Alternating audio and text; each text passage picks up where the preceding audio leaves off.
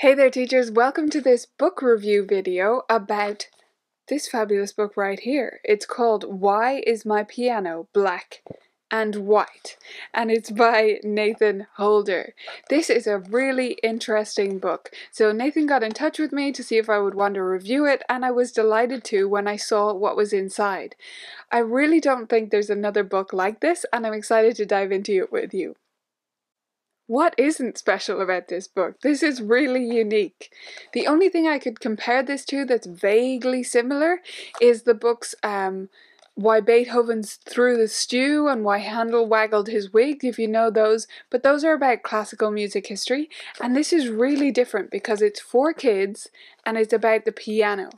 It calls itself the Ultimate Fun Facts Guide, which is what I put in the title of this video, and I'd have to agree with him. I really think that it is. It's a fantastic tour of the piano. What I really love about it is that it is genre agnostic. It takes us from classical pieces but right the way through to blues and pop, and it really doesn't discriminate when it comes to what types of composers and what types of music that it's including.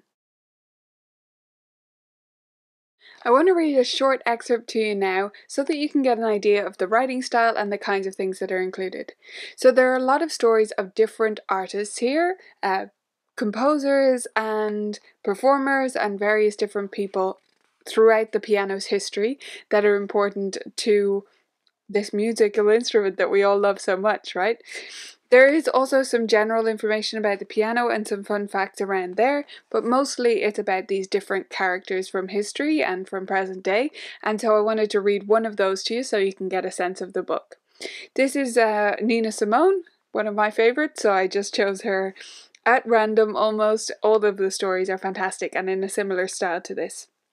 So it says soul and R&B. Nina Simone is the first person, 1933 to 2003. And then it gives her where she's from, Tryon, North Carolina, USA. And then it says, born into a poor family, Simone was playing the piano in her local church at around 4 years old. She studied classical music and performed in her first concert at 12.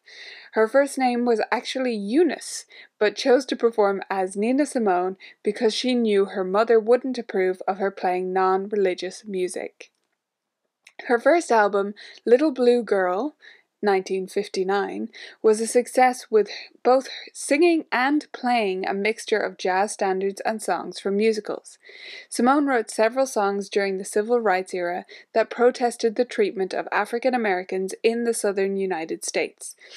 And she accused the music industry of hurting her career after some of her songs such as I Wish I Knew How It Would Feel to Be Free, 1967, and Why, The King of Love Is Dead, 1968, were viewed as politically radical.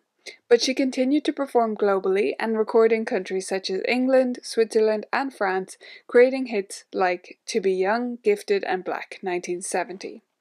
In 2000, she received a Grammy Hall of Fame award to go along with her 4 Grammy nominations, 2 honorary degrees, and Rock and Roll Hall of Fame induction.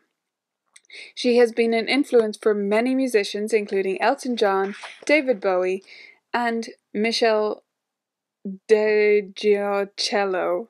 Can't pronounce that.